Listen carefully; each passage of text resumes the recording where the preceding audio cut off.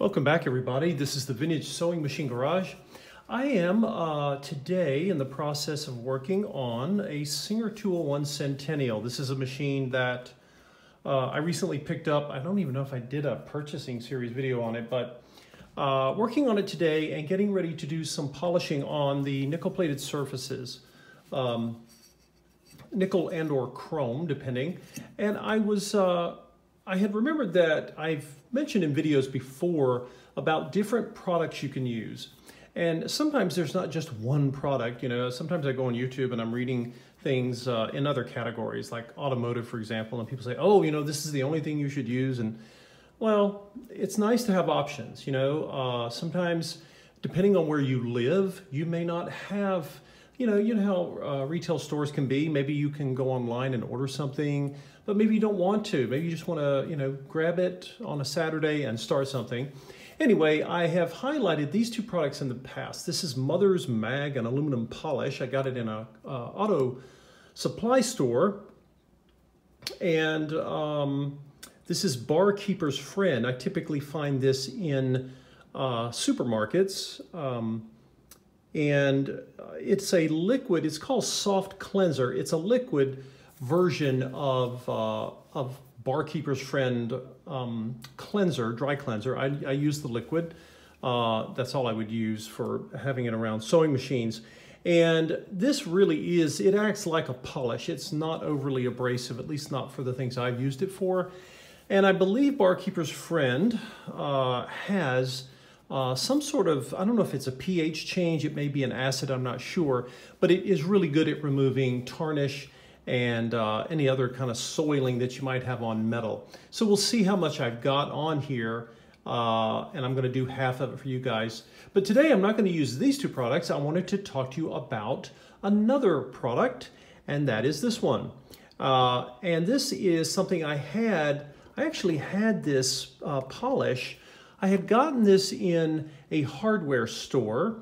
If you're in the United States, an old-fashioned hardware store might have this. You're not always going to see it in like a Lowe's or Home Depot. They typically carry, you know, the biggest known and best-selling products. But if you go into an old-fashioned hardware store, it's kind of cool. Sometimes you find items you wouldn't find in other places.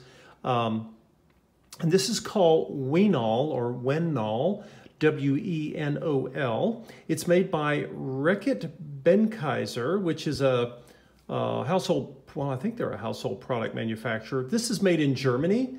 I'm just mentioning that, so maybe you would find it easier to locate. By the way, I found this in a hardware store in the United States.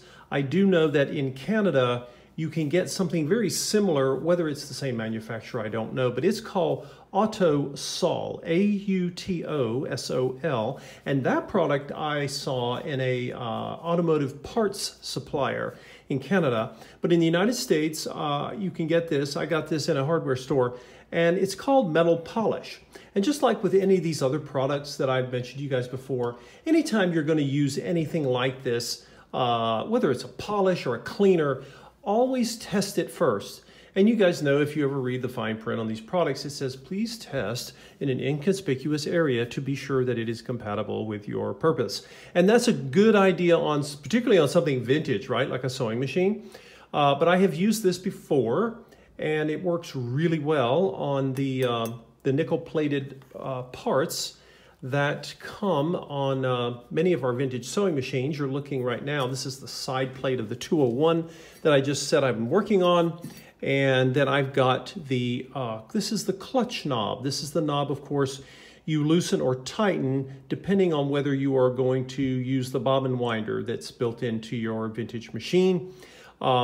This is not, you know, I suspect that many of the parts, the metal parts on other brands will be similar, but again, always test it to be sure. All I can share with you is what I'm using it on right now. So, you know, like I say, testing things is a good way just to be extra careful. So I'm going to, where's my other glove here? I'm gonna put a glove on just to keep, I like to keep my skin clean if possible. Just in case, you never know, you know, we all have We all have gloves like this. Sometimes I use them a lot when I'm working on my car just to keep stuff off my skin. And I have, what you're looking at here is a piece that I cut off of one of the test stitching strips. Whenever I overhaul a sewing machine, as I'm getting toward the end, I always do a testing for this stitch quality. And I'm trying to remember which machine. Maybe you guys will remember. This has got like pink on one side and purple on the other. It had a really nice stitch, whatever it was. Anyway, I'm downcycling this, right? I'm using it as a rag because I want to be as frugal as possible, right, with materials, at least downsize it before it gets disposed of. Be less wasteful that way. And so I'm going to take the polish, and one thing I would mention to all of you is it may be surprising, but you don't need a ton of this stuff. And it's a good thing. I can't remember what I paid for this tube. It was probably $10 or $9 something. That sounds like a lot, but it's really not because it can last you a long time if you use it judiciously, and you should, because you don't need much. Metal polish is not like paint. So anyway, this stuff is kind of an interesting color. It's almost the color of, I don't know, like a rouge color in women's cosmetics. It also looks like if you've ever had a classic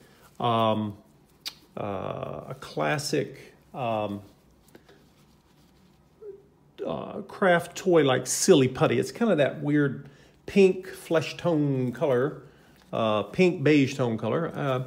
Anyway, what I'm going to do here is I'm going to take my cloth and I'm going to spread the polish. Let's get closer to you guys.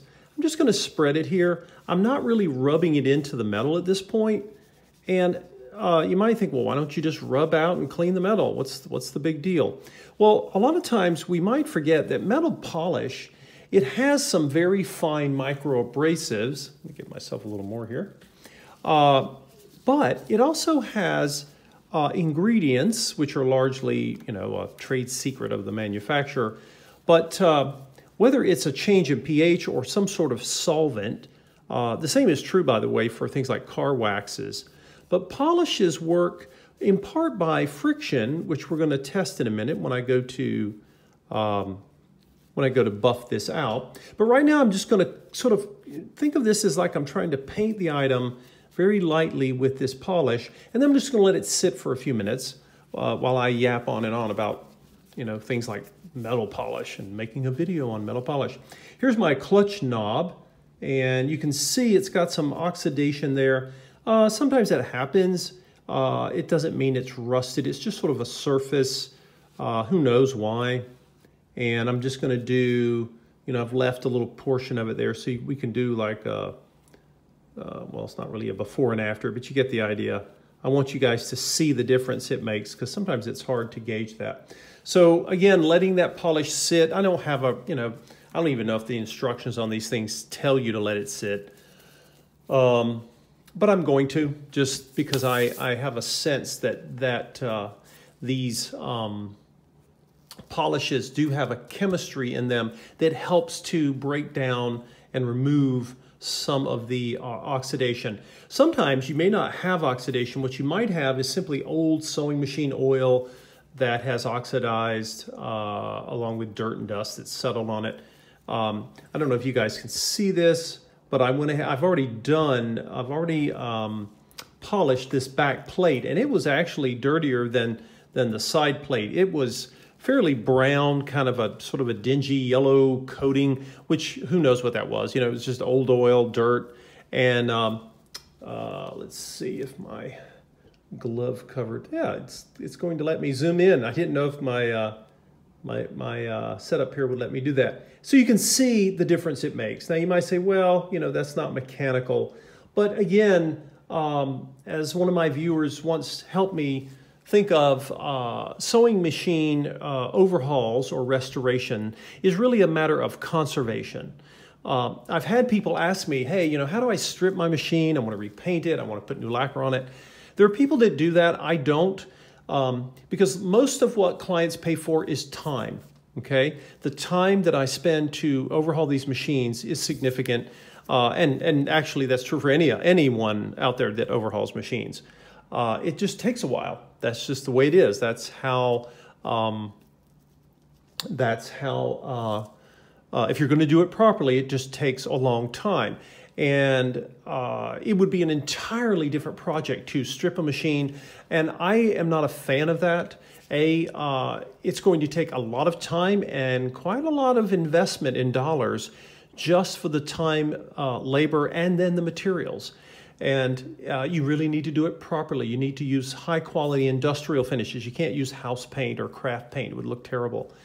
And I personally, this is really just a subjective thing. I believe that the years and years of use of sewing machines, they develop a patina, okay? And I just kind of think it's neat. I want to preserve them, stabilize them, but I don't really want to strip them and make them look brand new. Sometimes I had machines that, I had that Singer 99K recently that I think I showed you guys in a table, and that thing has a gorgeous finish. It's lacquer finishes are delicate and they're a little fussy if they're not taken care of. And someone, you can tell either they didn't sew it all or they took a lot of care of it.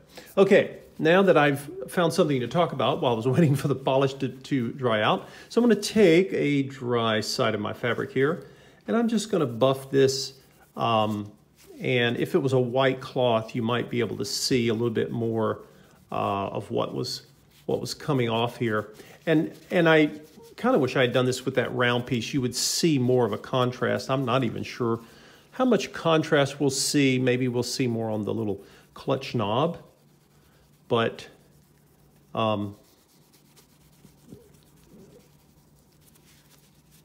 so I'll take this, and where are my cotton swabs when I need them? Here we go. Cotton swabs are good, believe it or not. You guys have heard me say the word cotton swab probably more than anything in any of my videos. And I've got some ridges here in this sort of a fluted texture on the Singer side plate. And so I'm going to take that to kind of get down below where the cloth could not really reach. Now, I'll just take just a bit more here. And I'm going to go back over it, like I say, and really buff it out. I'm not going to ask you guys to watch me do that. But let's see if you guys can detect in this light. It's tough, but I think right here you'll see the line. And it's kind of subtle in this case, to be honest. If I didn't do it, would it be okay? Probably. This is one of the things I can do for the future owner. People want things to look nice. They don't have to be stripped and repainted, but you want it to be cleaned and buffed. And this is, again, I'm getting toward the end of the restoration here because all of the things I do when I'm taking different parts of the machine, I've had the motor off, greasing its bearings and so forth, but I saved the aesthetic on the exterior for the end. That's kind of the icing on the cake there, getting to see the machine finally come up. So again, I don't know if you guys can detect, lighting and cameras are a little weird, but I can see the sort of a faint line here. Let's try it on the clutch knob and see if we get something a little more dramatic. We may or may not. And I'm gonna change the camera angle so I can sort of rest the knob here on the table so I have something to push against.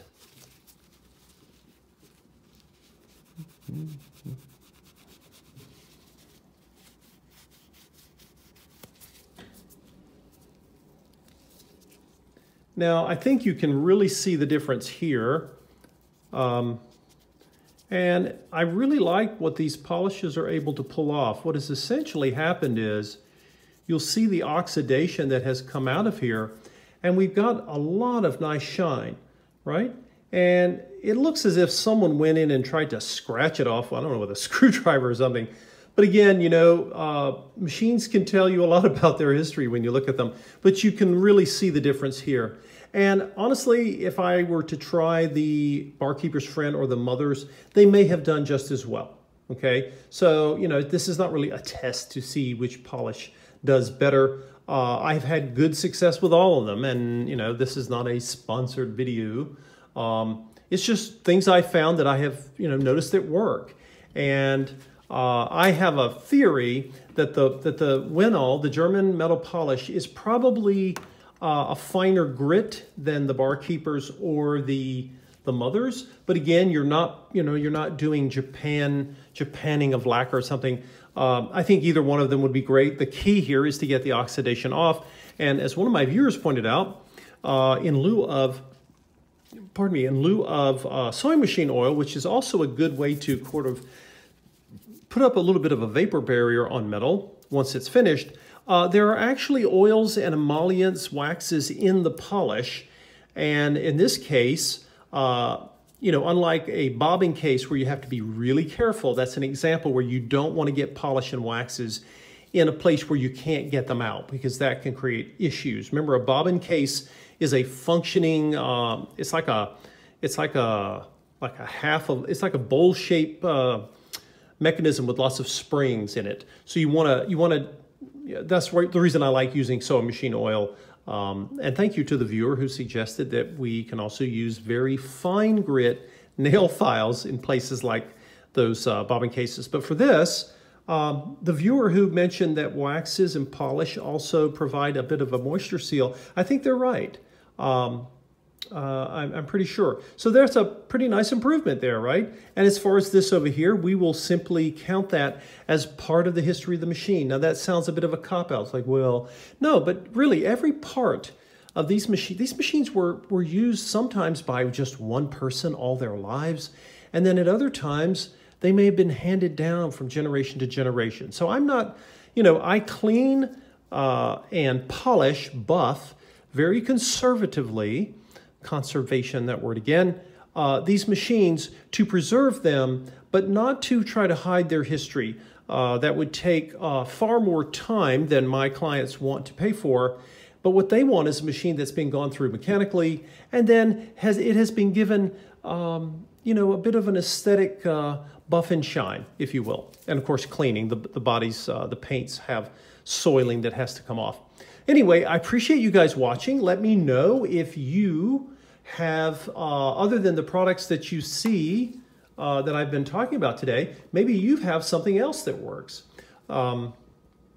Again, I always want to try things out carefully when I'm trying something new, but just thought I would share this with you while I was in the process of getting the Singer 201 Centennial ready for its debut. You guys will see it be running soon.